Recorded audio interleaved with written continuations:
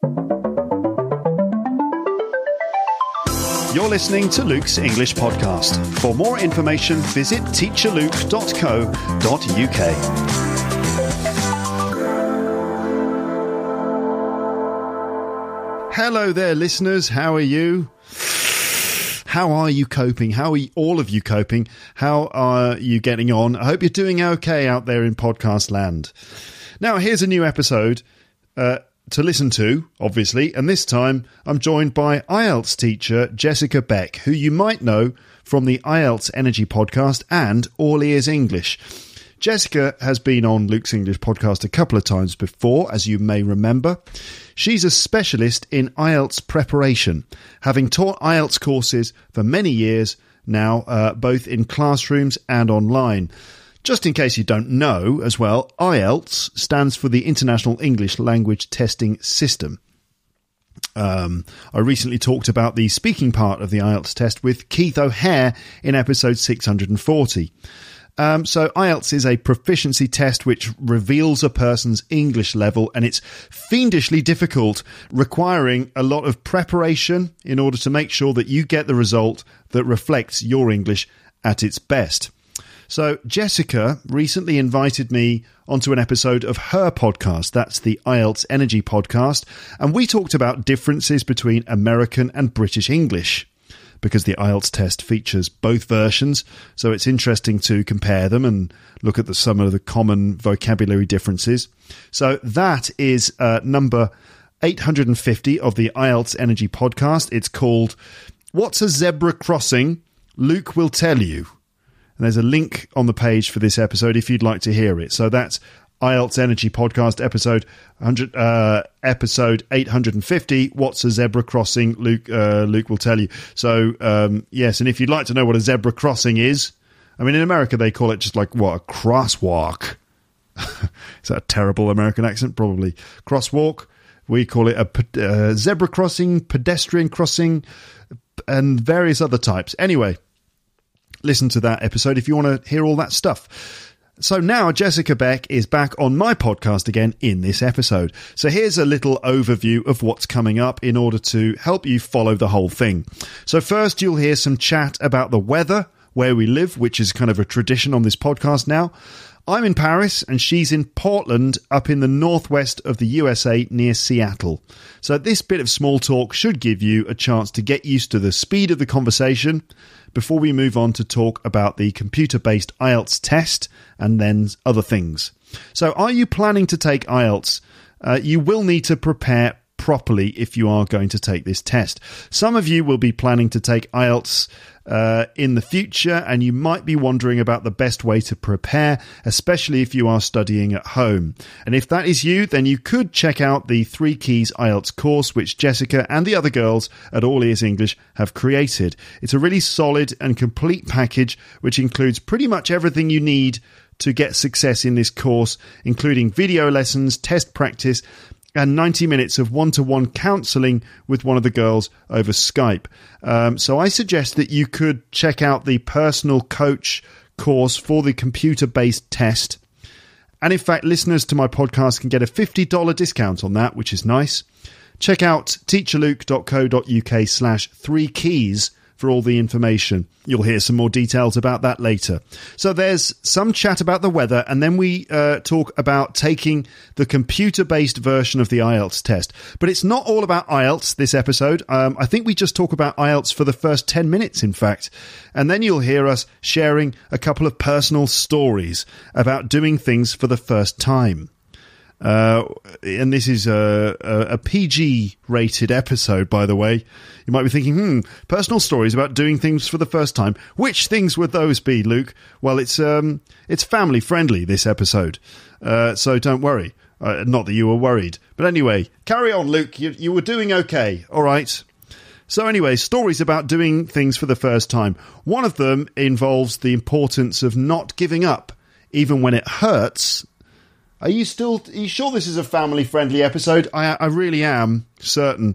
And so that's one story. And the other story is about how to deal with the stress of public speaking. So we reflect on the lessons learned from those experiences and their relevance to the challenge of learning a language. And can you hear my washing machine again? Yes, you can if I've pointed out. Anyway, so some stories about not giving up and about dealing with stress in public speaking.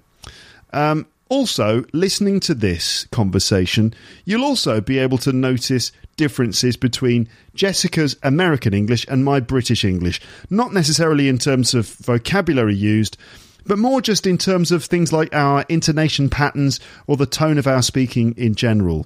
It'll probably seem really obvious at the beginning, especially if you are very used to hearing me speak. Listening to this conversation myself, and during the conversation, I somehow felt myself to be extra British.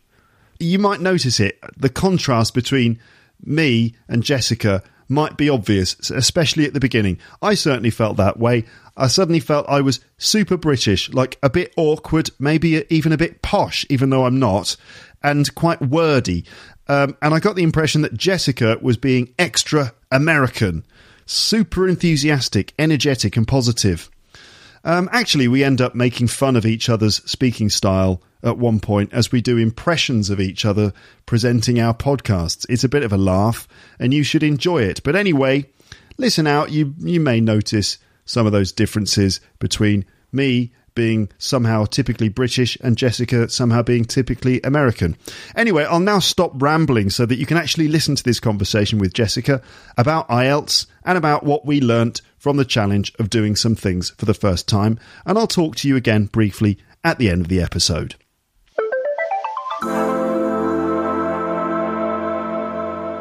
Hello, Jessica. How are you today? I'm happy to be here on your show. I'm super excited. It's really nice to have you here. And thank you for inviting me onto your show as well, which happened. Yes. We recorded that last week. Yes. Oh, my gosh. You'll link to that on your website somewhere, right? Okay, I will. The guys. listeners will know how to find it and all that stuff. I'll link to it properly. I'll explain everything. That was a super fun episode about American and British vocabulary. Yeah. Very fun. So much to say on that subject. So American and British vocabulary. Well, you're in America. I'm in Britain.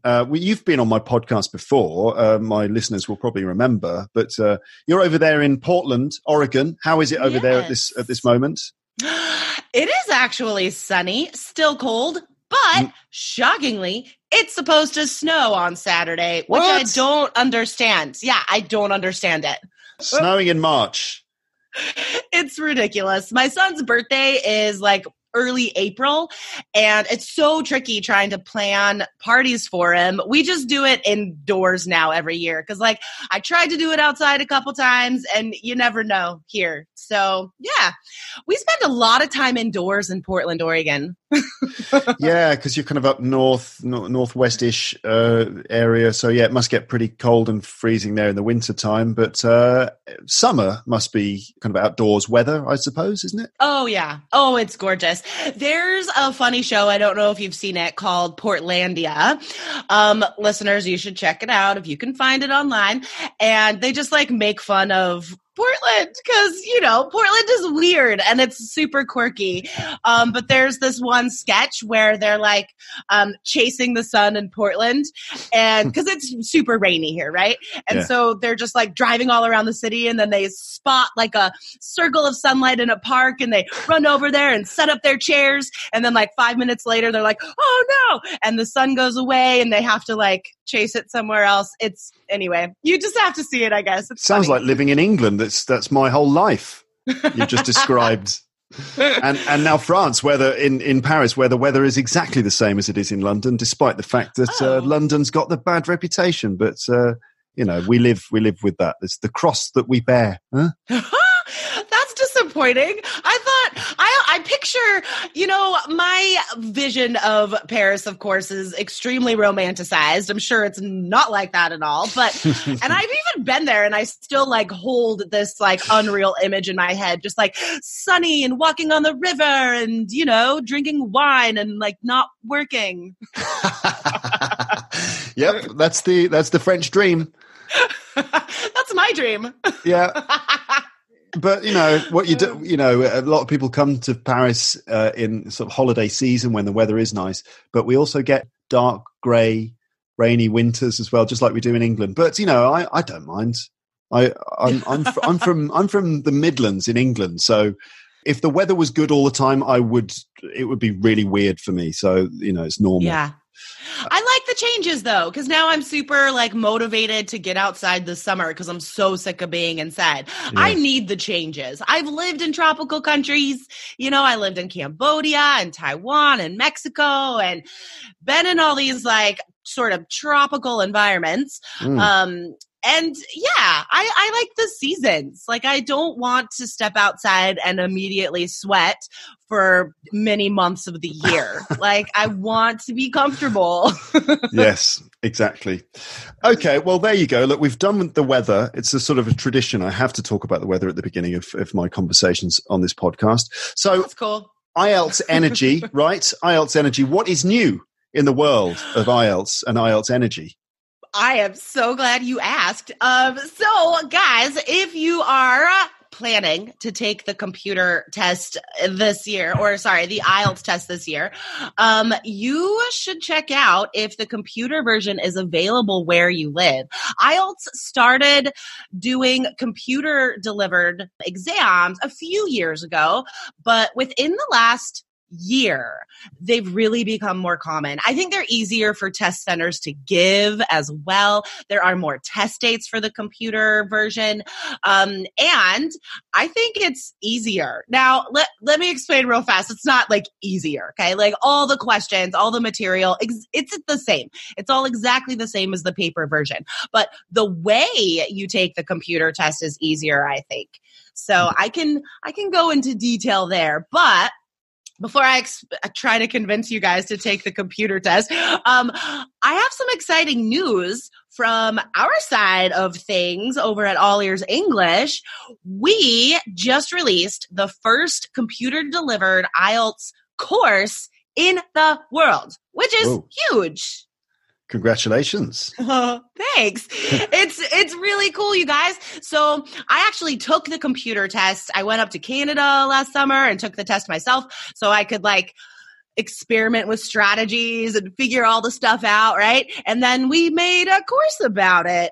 And it's so good. It has all the 3 key strategies, everything that works on the paper test that's been proven by thousands of students and just slightly altered, right? To make sure you know all the ins and outs of the computer, what all the buttons do.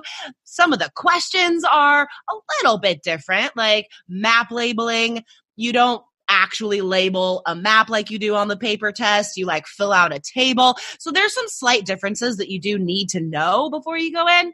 And also there's 0 good computer practice out there. I think British Council maybe has 1 practice test for the computer delivered version. And that's it. There's nothing else. There's no other way you can practice for the computer test unless you're in our course.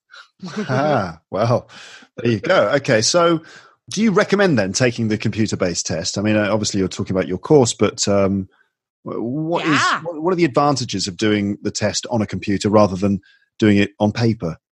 Yeah, for sure. So there are a number of advantages, guys. For listening, you get headphones and you can control the volume. And that's a huge advantage because on the paper delivered test, you can't control what's happening in that room.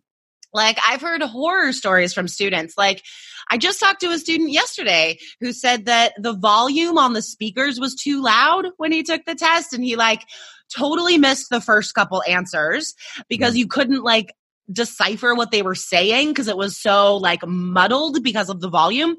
They adjusted the volume, but because he missed those first couple answers, it just threw him off. He still got a 7 on listening because he had great strategies and he practiced, but still, it threw him off for the whole listening test. So there's a lot you cannot control on the paper version.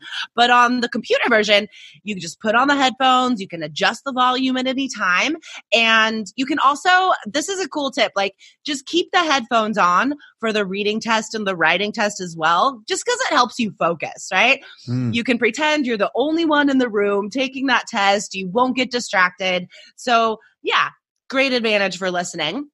And then for reading, it's a split screen. You have the passage on the left-hand side and the questions on the right-hand side. So you can just like easily look back and forth, right? But on the paper test, you're like flipping back and forth between pages and making little notes and whatnot.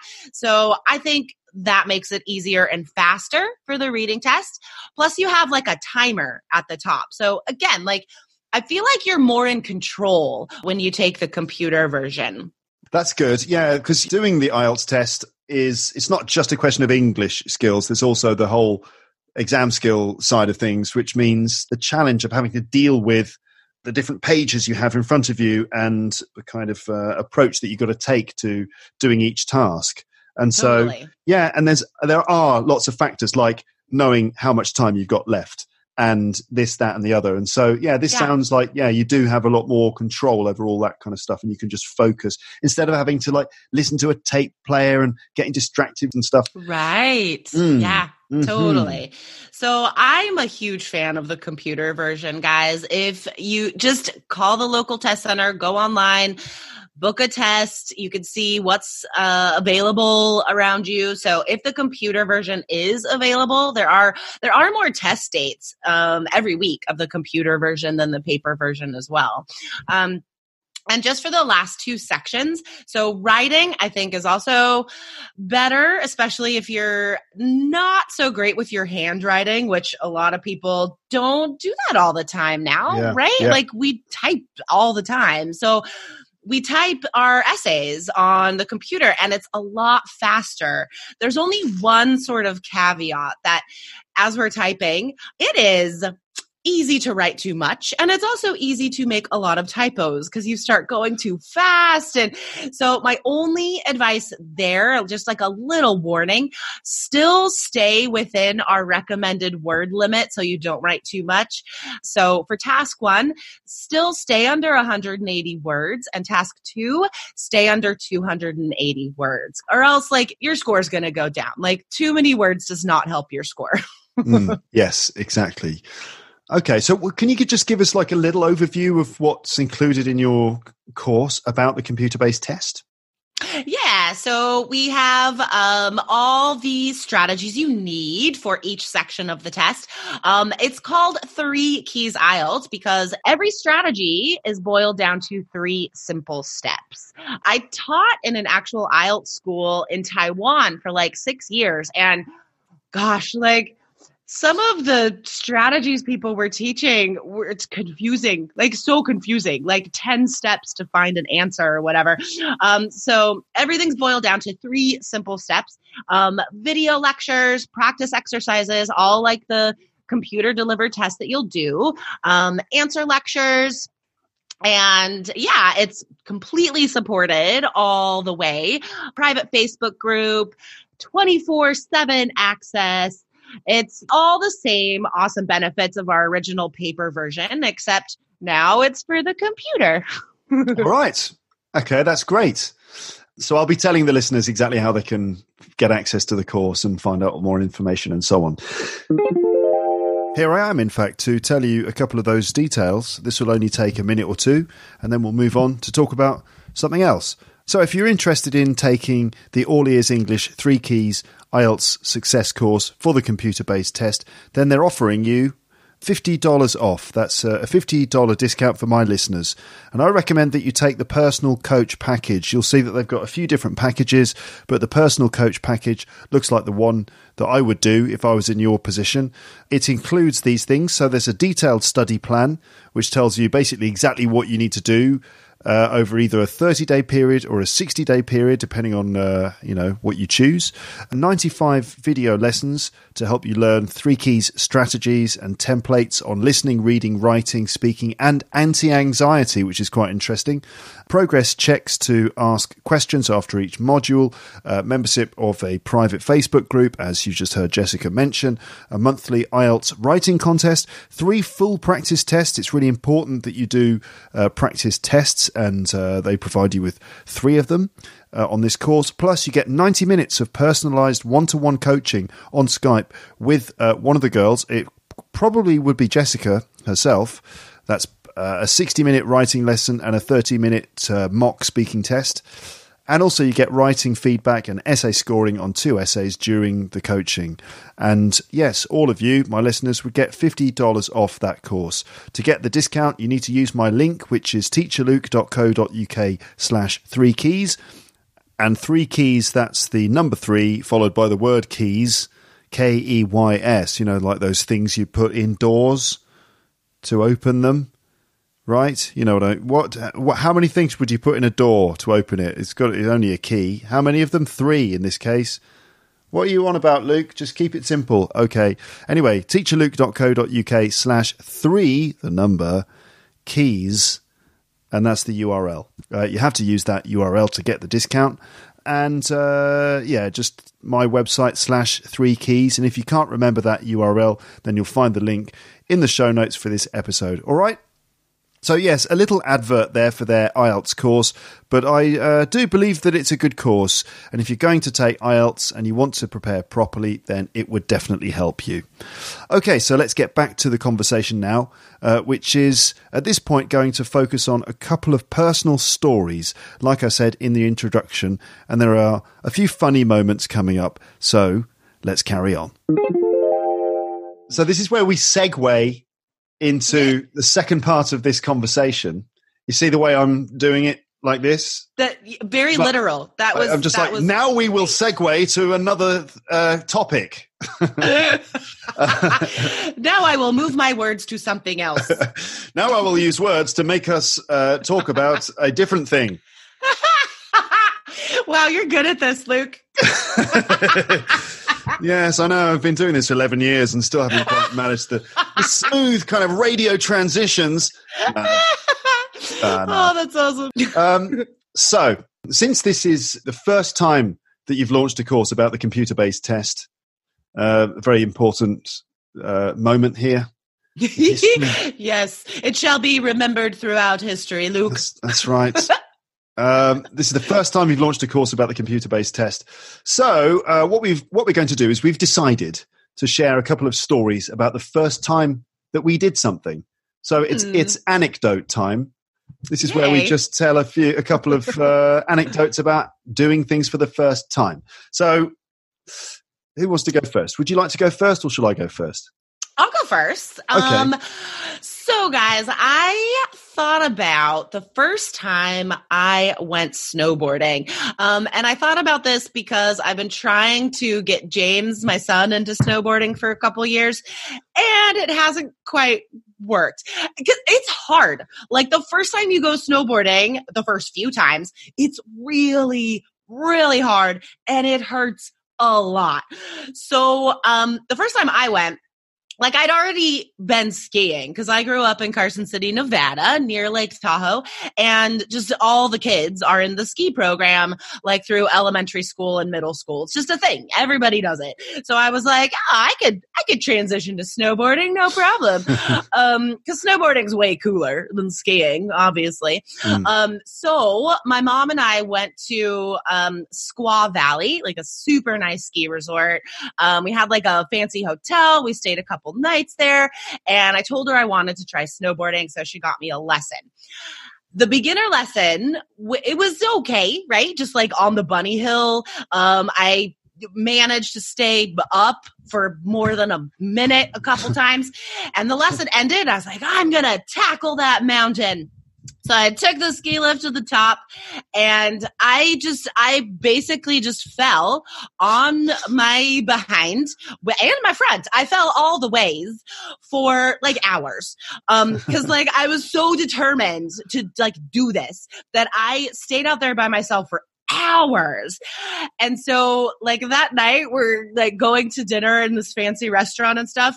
I could not sit down. I was like 14 and I had to sit down like a pregnant woman, like where you put your hands behind you first and then you sit down super slowly. I was like that for days. Oh God, it was so much pain. But still the next day I was like, I'm going back out there. And just like side note, my mom and I saw Henry Winkler, otherwise known as the Fonz, just like out skiing. Wait a minute. You saw the Fonz on a ski slope? Yeah, he was so adorable. I shouldn't say that, but because he's a short man, but he's adorable. He had like a perfectly clean and crisp white ski suit from like head to toe. And just like, it was, he was just stopped talking to his family. And he like, nobody was bothering him or anything, but my mom and I both stopped and ogled like, is that really him? Oh my God, that's the Fonz. Yeah. Wait, so I wonder if all of my listeners know who the Fonz is. I mean, I'm sure that Happy Days was exported around the world as a prime piece of American cultural imperialism. I don't know, cultural capital. Imperialism? Well, yeah, soft cultural imperialism. I'm joking, of course. I'm joking. It's not really, but no. Do you reckon everyone knows who the Fonz is? Probably not. I mean, this show was out even before you and I were around, right? Like, we're not that old. I suppose so. I don't know. Was it sort of, yeah, I'm quite old. I'm quite old. But I used to watch Happy Days on TV in the 80s and 90s. I think it probably was originally on telly in the 70s, right? Yeah. Like, I don't even remember. Well, I guess I remember seeing some reruns of it in the 80s, but it's like a late 70s show. Wasn't Ron Howard in it? That's right. He was like the main guy, and now he's like this awesome director. Yeah, that's right. Ron Howard played, Richie Cunningham. Nice. Cunningham. Richie Cunningham. I'd say Cunningham, but Cunningham. Yeah. At some point, Luke, you should, like, if you have an American guest, just like switch it and do the rest of the episode with you doing an American accent and then the other person doing a British accent. Let's do that now. You're American, right? No, I know. I shouldn't have said that. I don't want to. Come on, Jessica. Come on. Do an English accent. Come on. The first time I went snowboarding there, how was that? Not bad. It's good. Can you do? You could do Luke's English podcast. Go on. I want to hear you do Luke's English podcast. Go on, please. Just do like the introduction. The introduction to an episode of my. Okay. All right. Okay. Let's try. All right. Welcome to Luke's English podcast. I am your host, Luke. I am very well spoken and I do comedy. Thank you for learning English. What on? Okay. I don't know. No, that was good. That was fun. But I'm like, I imagine in your version, I'm wearing like a top hat and a monocle, and I'm like, I'm a gentleman from the 19th century, don't you know? That's what British means to Americans. It's like fancy and serious. Yeah, that we're all sort of like in some sort of Victorian era dressing room, like a kind of Sherlock, like the beginning of a Sherlock Holmes story. Exactly. And we're sitting around smoking pipes and, Mrs. Hudson, another round of drinks, that sort of thing, right? And everybody lives in a town that ends with like, I would say Shire, but it's like Devonshire, blah, blah, shire. Yeah, like Leicestershire and Worcestershire and Gloucestershire and other. Okay, places. now you do me. Oh, really? Just do like pretend we're on IELTS Energy and then like welcome people to the show. Oh, really? You really want me to do this? Hey, okay. I had to, so you have to now. All right, I'll do it. Okay, guys, today we've got an amazing episode for you guys. And we're talking to a real British man. No, that's ridiculous. I'm sorry. Oh my God! I hope I don't sound like that. No. You're much better than that. But oh, that was really fun. That's a horrible parody. That was fantastic. And anyway, right? Let's just bring things back down to earth for a second. Yes. So you were on a mountain in America. Right? Yes, I was. Yes. And you couldn't sit down, but you decided to continue because, like, the previous day of snowboarding had ruined you. And but you decided this is too fun. I'm going to go back. And you and your mum went up on the mountain again, and then you saw Henry Winkler, aka the Fonz, on the ski slope, and we're now trying to decide if the people of the world know who the Fonz is. He's obviously a very important figure in our lives because of all the TV shows. But who is the Fonz then? Go. Can you explain? Okay, so on Happy Days, guys, that show was about some like high school kids, I guess. Richie was in high school, I think. I'm bad. I haven't even seen many episodes. It's just like it's such a part of our culture. And so the Fonz was Henry Winkler's character, and he was a little older. He was just super cool, and he always wore a black motorcycle jacket, and he would like do the finger guns or something at people and be like, yeah, I don't know. He was just cool, guys. So now he's like synonymous with cool, right? Yeah. Like it's just a cool character. So even though I have barely seen the show, I still know who the Fonz is.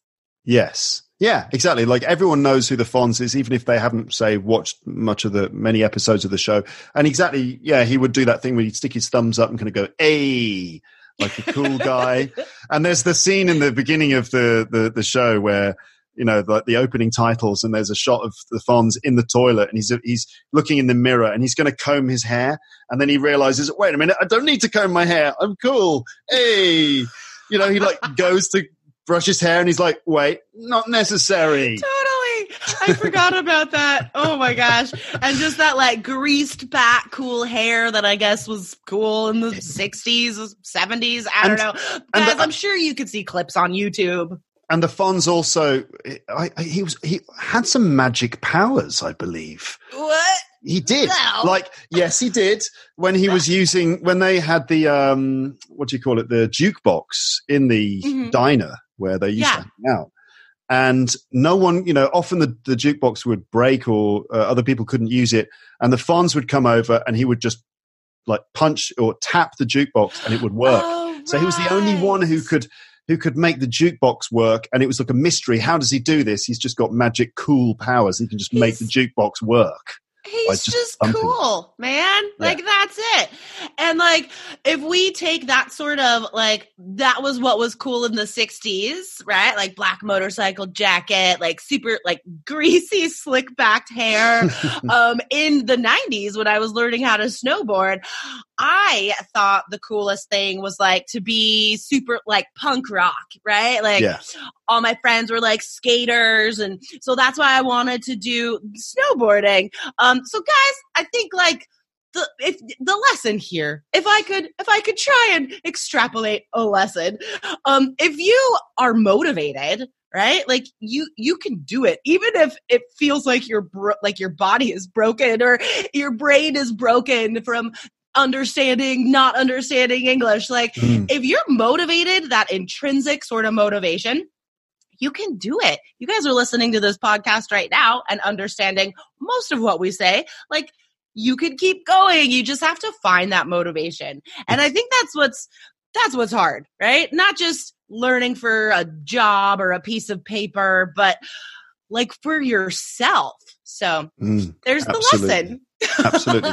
And don't give up, because if you had after day one, when you were aching all over from the day's snowboarding, if you had decided, oh no, I'm not going to go out again today, I'm in too much pain, and you'd given up, then you wouldn't have seen the Fonz on a mountain. Exactly. Guys, if you keep studying English, if you don't give up, you will one day meet the Fonz or someone else that you think is really cool that speaks English. Is that a guarantee? I promise. That is 100% true. That's right. You'll meet the Fonz if you really try. Just keep going, and eventually you will meet the Fonz. I think that maybe didn't Einstein say that? Like if you just keep, like if you keep going forever and ever, then like literally everything will happen. It's okay. That's like it's quantum science or something. But anyway, there it goes. Don't give up. You might meet the Fonz. There you go. That's the lesson from my story. Now, Luke, what is your story about the first time you did something? So the first, I was thinking, which one am I going to do? And I think I'm going to talk about, well, Jessica, I'm going to let you decide. Shall I do the first time I flew abroad on my own, or shall I do the first time I did stand-up comedy? Let's do the stand-up one. I want to hear that story. Okay. So the first time I ever did stand-up, and so if my story rambles around too much, then please ask me questions to help direct me. Okay. So stand-up comedy, I think my listeners know what this is because I've talked about it quite a lot. I had been doing this workshop. So I decided, I thought, I think I would like to try and be funny in front of people. Why did I choose to do that? I don't know, because it's a terrifying experience. Actually. Yeah, it must be. Had you done much public speaking before that? Like, were you okay in front of people, like not doing stand-up, just like giving a speech or whatever? Yeah, in theory. I mean, I'd been teaching for, I don't know, about 10 years when I started. Okay. And I had some moments in class where I had made them laugh. Not that that's the main aim or anything, but I had had some days where I'm like, you know what? I might be funny, And I was like, is this a wise, should I be pursuing this feeling of like, I think maybe I should try to be funny, because it's sort of a weird feeling, because sometimes when you're sort of being funny or making people laugh, it's quite odd. You feel a bit exposed. It's a bit risky. It feels a bit risky because you might make a fool of yourself. Totally. But the payoff to cause that joy and laughter for another person, especially a group of other people, the satisfaction you feel after that, I would imagine, like you cannot get that feeling in any other environment. Yes, it's true. You making a group of people laugh is incredibly rewarding, and it does make you feel very good. And it's quite a wholesome sort of thing. It just makes you feel good, and you don't get a hangover from it or anything. It's just good. It's just purely joyful. And also I'm being a big fan of comedy. I always sort of had aspirations to do something like that, but I just thought, how on earth do they do it? How do these people go up on stage with a microphone and apparently tell stories off the top of their heads and have the whole room laughing? Now, there's a lot of technique involved, a lot of experience and practice that you need to do. So anyway, I decided, I know, maybe I'll do it. And a girl I was with at the time said to me, you should do this course. And there was like this fairly well-known course among people in London, among comedians. And it was the Logan Murray's Absolute Beginners Comedy Course. I think it's what it was. Yeah. So it's basically, his promise was, I will get a group of people who've never been on stage to do comedy. I'll get them after a few weeks, a few Saturdays with me. You'll have 5 minutes and you'll do a showcase gig at the end. So after this course, there's a gig where everyone does their 5 minutes, and they all bring their friends and family. And so the room is completely packed. And, so I'd come up with my comedy routine, which was really weird. Can I ask you how that writing process was for you? I listened to a lot of interviews with comedians, like on WTF, and I listened to like all the comedy podcasts and stuff. And the writing process fascinates me. Like writing out a joke and trying to think about like when it's going to be funny, or the timing, or was the writing process like hard for you? Yes, it's really weird because in a way, as soon as you write it down, it kind of like, it's not funny anymore. Or you're writing it down and you're thinking, I've got no idea what people are going to think. I don't know if these are the ramblings of a madman or if these are genuinely funny things that I'm putting down. And so that's why stage time and experience is so important, because you need to sort of get a sense of what people generally respond to. Sure. So it's like really difficult to you just have a blank page. Right, I'm going to write some funny stuff, and then I'm going to have to say it in front of a group of people. I've got no idea if it'll be funny. But during the workshop, yes, you work on certain techniques and ideas. One of the things that kind of worked for me, and it's quite vague, it's quite difficult to explain, but the idea of the afterthoughts. So you take a statement, okay, and then you kind of qualify that statement with various other thoughts. You kind of apply a certain kind of illogical logic to it. Can you give an example? I knew you'd say that, and I'm now going to try. I'm going to have to think of an example. So, okay, think of a well-known saying. Okay, think of a well-known phrase, like a bit of wisdom. Don't upset the apple cart.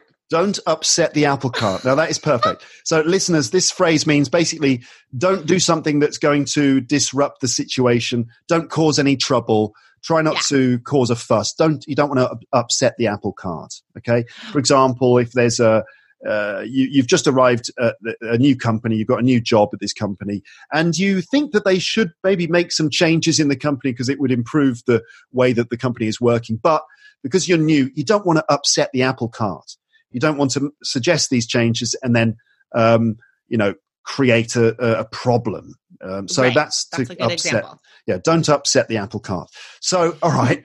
So essentially what you do with this phrase is you'd say, all right, don't upset the apple cart. And then you could maybe do an unless, okay. So I have no idea what it would be, but it would be like, don't upset the apple cart unless the apple cart's going to fall on your head. Yeah, or don't upset the apple cart unless you hate the apple cart. I don't know. That's so cheesy. Okay, I understand. Good example. Okay. I mean, that's just directly straight off the top of my head, but that's the sort of thinking that you need to get into of like you take something normal and you kind of put a little twist on it. Yeah. And then you start to realize there are certain little structures that tend to work. Like, for example, the pull back and reveal, which you must be, I guess you're familiar with, that, you get a little bit of information and then you kind of reveal a bit more information about it and then it changes everything. And I've got some examples which are incredibly cheesy and awful and not ones that I would use. They're extremely cliched, but they are, there's, the classic ones are, I was 28 years old I was at the time, so. And that is a big cliche, but you can imagine. So it'd be like, so I was walking down the street with no, that's it. So my mum was taking me to the doctors, and I was holding her hand, and I was a bit nervous, and I got so nervous that I did a poo in my pants, and it was really embarrassing because she had to she changed me in the street. It was terrible. 28 years old I was at the time, Right. So, that the element of surprise, that the punchline being a surprise is important. Yes. I mean, those are just a couple of little examples. There's also, there's many, many different aspects to it. But a third one, and before I actually tell the story, haven't actually got to the story yet, but a third idea is the idea of switching off your editor, which is something I have talked about on my podcast before, because it does kind of translate into language learning in a way. So switching off the editor is essentially when you are trying to think of funny ideas, and this is just in the creative process, or maybe in a performance situation. Mm-hmm. When you're thinking about funny ideas, there is a little voice in your head which is like this editor who is saying, no, you can't say that. You mustn't do that. Don't make a fool of yourself. That's inappropriate. All these things that are limiting you and blocking the creative impulse. Okay. So that's perfect for language learners. We talk about that on All Ears English, that connection, not perfection, right? Yes, exactly. So switching off the editor is actually extremely liberating and was quite a big deal for me, I feel. And after a few Saturdays, it kind of got into my head and I started switching off my editor. And then when I did that, I certainly realized that ideas just came flowing much more easily than when I was concerned about, that would be embarrassing, or I mustn't make a fool of myself. And you kind of let your guard down, and then it's much easier to start coming out with crazy ideas. And in a way, you start at that point jumping into this space of kind of like, okay, this is the area where I'm kind of saying stuff that people don't normally say, but that people think. And that's a very sort of fruitful place for comedy. That is a lot of the best stand-up, right? Like being able to be honest and say things exactly that nobody would ever say usually, but people feel and experience and also think. And the fact that you're saying this out loud, right, surprises them, takes the power away from their own worry, right? Like, I'm the only one. And then they hear you say it. They're like, oh my God, that's so true. Yeah. But I mean, to an extent, I mean, it's not just about going up and saying shocking things. Of course. Obviously there's the structures and the, you know, all the different sort of, comic, techniques that you have to use as well. So anyway, my first gig, just the nerves. I guess the thing I should talk about really is just how do you deal with nerves when you're public speaking? And yeah, I mean, we've all had that experience of like, I'm going to do something in front of everyone, and you start to, well, you know how it feels. How would you describe how that feels, that feeling of nervousness before you're about to do a performance or even a presentation? It's terrifying. It is hot and terrifying. I used to be really scared to get in front of people before I started teaching. Teaching was what made me a more confident public speaker. Me too. Yeah. Before that, I remember trying to like give presentations in class, and I wouldn't be able to stop laughing. I would have various reactions to prevent me from actually talking. Very sweaty, very hot, very like your whole body is just sort of tingly, right? Like just all of those stress hormones are flooding through. Yeah. No, it's scary. For me, it's sort of, those nerves manifest in a sort of physical tension. Like I can't move. Weirdly, my neck would get very tense. Weird. So it's very weird. So I'd lock up, and that's, you know, I'd just be like this guy with no neck. Like, hello everybody. Just like this stiff robot person. Yeah, I am here to tell you something. You know, my name is Luke. You know, it's very weird. That could be a whole different stand-up character. There is a whole other character, the robot. Hello, I am a robot. I will tell you funny things, and you will laugh. Now I will begin. You know, joke number one. I was walking to school with my mother robot, and I was 28 years old. Thank you. Just skipping the whole like structure of the story. That would be hilarious. Okay, so before you are about to go on the stage or wherever it was you were, right, doing stand-up, you started to lock up again?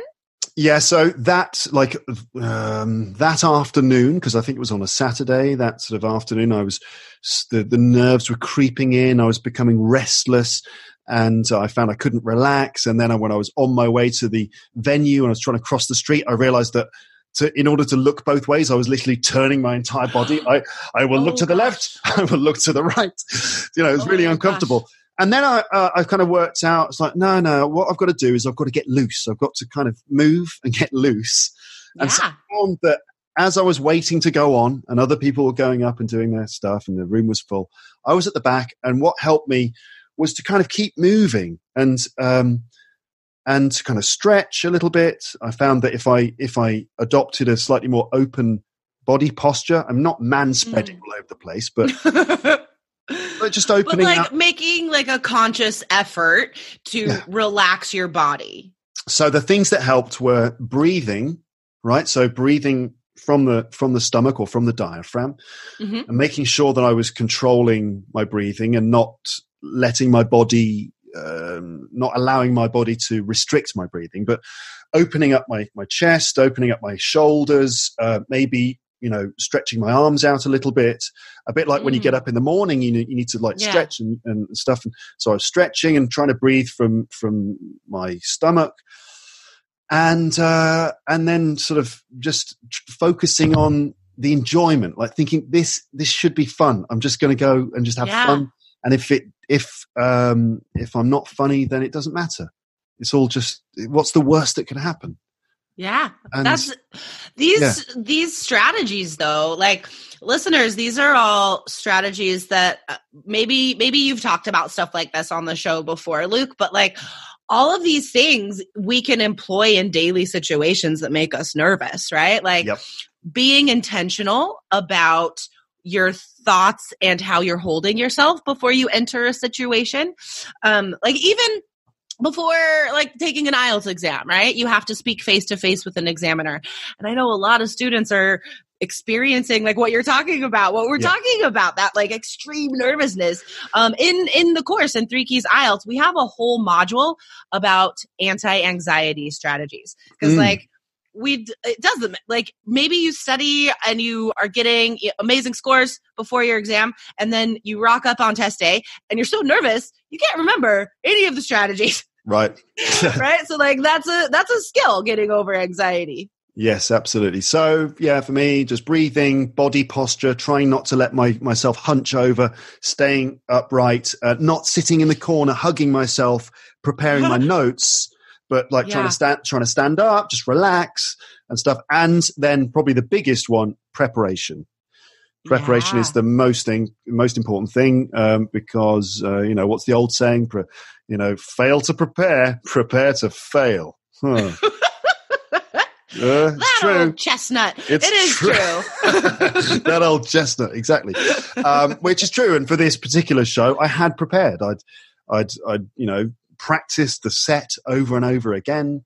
I even practiced it in the kitchen in my flat. And one day I realized I was practicing my very strange comedy routine. And there was someone in the corridor of my apartment building who waiting for the lift, who could hear everything I was saying. And that was like, awesome. oh God, they must think I'm really weird. But anyway, Did they laugh? No, I was aware that there was like a dark shape sort of at the just outside the window where the lift is, and then I thought, oh God, they've been listening to me. What must they? I wanted to open the door and go, it's a comedy routine. It's just a comedy routine. I'm practicing for stand up, and they're like, anyway, they thought you were crazy. It's fine. Yes, maybe they're right. I don't know, and. But preparation. So I practiced, and I'd even videoed myself doing it. Because again, practice, listeners. If you're going to do a presentation, don't practice like this. This is what you should not do. Write everything down word for word on paper, and then just read your script out loud again and again and memorize it. No, try not to do that. Instead, what you need to try and do is recreate the conditions in which you're going to be doing your presentation. So that, and I would say, don't even do it in the mirror. A lot of people assume that you've got to stand there and look at yourself in the mirror. Don't do that either, because when you're doing your presentation or your performance, you're not going to be able to see yourself. True. In fact, you need to sort of forget about yourself. Try not to be self-conscious. Instead, focus on just communicating specifically the ideas which you have come up with. And I mean, I had my routine word for word planned out in advance, but I practiced delivering it in a sort of natural, spontaneous way, and it helped. It helped a lot. The gig went well. People laughed throughout the 5 minutes. I'm very glad to say. Thankfully, I've had other gigs since were complete disasters, but this first one was a success. So I'm very awesome. I'm very happy that it went well. So preparation, trying to breathe, trying to sort of open out your body a little bit in advance. Those things helped me to deal with the nerves. Yeah, I think those are really good tips, though. Just like that balance between preparation and relaxation, right? Like striking that balance is tricky, guys, but you do need both of those things before you're going to do a presentation at work, before you're going to take an exam. We like on IELTS Energy, we talk about a lot like controlling what you can, so you can let go of stuff you can't control, right? Like it is a tricky balance, but recognize what you can control, which is you can practice, you can put yourself in the same and recreate the circumstances you'll have to speak in as much as possible. Or if you're taking a test, like don't take the practice test at home on your bed, like comfy with like your mom bringing you cookies or whatever. Like that's, like, no, not like test day. Like actually go to a busy cafe or whatever, where there's lots of distractions and it might be even more difficult or noisy than the test room. But challenge yourself, right? I think a lot of, the lessons from both of our stories about first time and eventually succeeding is just like, you have to take risks, right? Like Yes. that's what life is about. And learning language more than anything, if you don't take risks and push yourself in learning a language, then you're never going to experience that growth or that satisfaction of connecting with a native speaker, making them laugh, perhaps. Yes, exactly. You're going to push yourself out of your comfort zone in the preparation stage, because then when it comes to the crunch, you'll be, more prepared for those difficult conditions. Yes, Exactly. Jessica, thank you very much for talking to us on the podcast again. It's been lots of fun. My pleasure. It was super fun. Yeah. So listeners, if you have any IELTS questions, ask Luke and then maybe he'll have me on again. Yes, absolutely. But, if you are taking IELTS in the next 6 months, do check out 3 Keys IELTS, guys. I was an IELTS examiner for 14 years. So everything in the course is directly connected to the scoring system. Computer, paper, general, academic, we have whatever course you need for IELTS, we are the ones that have it. All right. There you go. Thank you. All right. Great. Sorry, that's just my British sensibility. I can't help being right. Well, there you go. That's it. Don't expect too much. It'll probably rain tomorrow. That's generations of people like me just living under grey skies. It just makes you like this. I'm sorry, everybody. That's so funny. Well, we do part of evolution is what our experience in life or trauma or whatever. It does change our genes, right? And you pass those on. So yeah, you have generations of negativity to overcome, I guess. Generations of vitamin D deficiency. Yes, which I think it's probably just, yes, I don't know. Anyway, all right. Luke, thank you for having me on. You're welcome, Jessica. It's lots of fun. And speak to you again soon. And have a fantastic day over there in Portland. And I hope the weather improves soon and that you don't get snowed in or anything. Oh, well, yeah. I hope you see some sun too. Yes, I will, I'm sure. Okay. All right. Well, have a good day. Thanks, you too. Bye. Cheers. Bye-bye.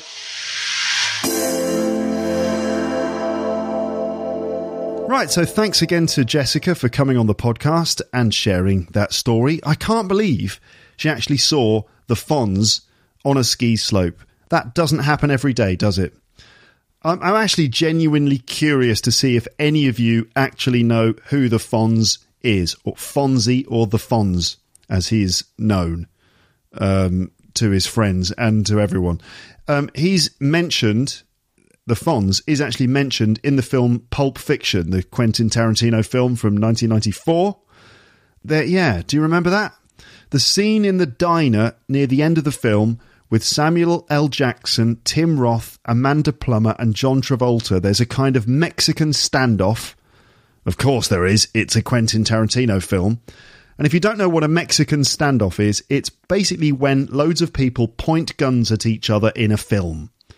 And maybe in real life, I don't know. But anyway, it's like, at the end of a lot of Quentin Tarantino's films, there's a scene where they're all pointing guns at each other and different people are pointing guns at different people. How are we going to get out of this situation? So, yes, this scene in Pulp Fiction, there's a Mexican standoff. And anyway, Samuel L. Jackson manages to kind of control the situation. He manages to make Amanda Plummer's character calm down by saying something like this. He says something like, we're going to be like 3 little Fonzies here, okay? And what's Fonzie like? What's Fonzie like? And she's like, what? And he's like, what's Fonzie like? And she's like, he's cool. That's right, he's cool. So we're going to be like 3 little Fonzies here, okay? It is a memorable moment, if you remember it, that is. But it just goes to show that, everyone knows who Fonzie is, and everyone knows that basically he's cool. So it was quite interesting, I suppose, for Jessica to see this normally cool person dressed in some sort of all-white skiing outfit on a ski slope. So I found that clip from Pulp Fiction. I'm going to play it to you now. Maybe this will either jog your memory or just at least give you an idea of what I'm talking about so that you realise that this is not just the ramblings of a madman. I am talking about something that actually happened in a real film. So here is that scene. Imagine a diner. Amanda Plummer's character is standing on a table. She's pointing a gun at Samuel L. Jackson. Samuel L. Jackson is sitting on one of the seats, and he's got Tim Roth. He's holding Tim Roth's arm. He's pointing a gun at Tim Roth. Tim Roth's pointing a gun at him. Everyone's pointing guns at each other. And Samuel L. Jackson cools everyone down by saying, we're going to be like three little Fonzies. Chill out, honey bunny. All right, now tell her it's going to be all right. It's going to be all right. Promise her. I promise. Tell her to chill. Just chill out, honey bunny. All right, now tell me your name. Yolanda. All right, now Yolanda. We're not going to do anything stupid, are we? Don't you hurt him. Nobody's going to hurt anybody. We're all going to be like three little Fonzies here. And what's Fonzie like? Come on, Yolanda, what's Fonzie like? Cool. What? Cool. Correctamundo. And that's what we're going to be. We're going to be cool. All right, so there you go. You see, not the ramblings of a madman, something that actually happened in a real film. So, all right, anyway, back to reality. If you are considering preparing for IELTS and you have, say, 30 or 60 days available ahead of you, then you might consider the 3 Keys IELTS Personal Coach course for the computer test. And if you're interested, go to teacherluke.co.uk/3keys to get a $50 discount. All right then, so how are you doing? How are you holding up? It's a tough and weird time. There's no doubt about it. As I've said before, this virus, there's a virus going around. Did you know about that? Yeah. This virus isn't just a threat to your physical health. Obviously, you need to take steps to avoid catching it, but also to avoid spreading it too. But at the same time, please do look after your mental health.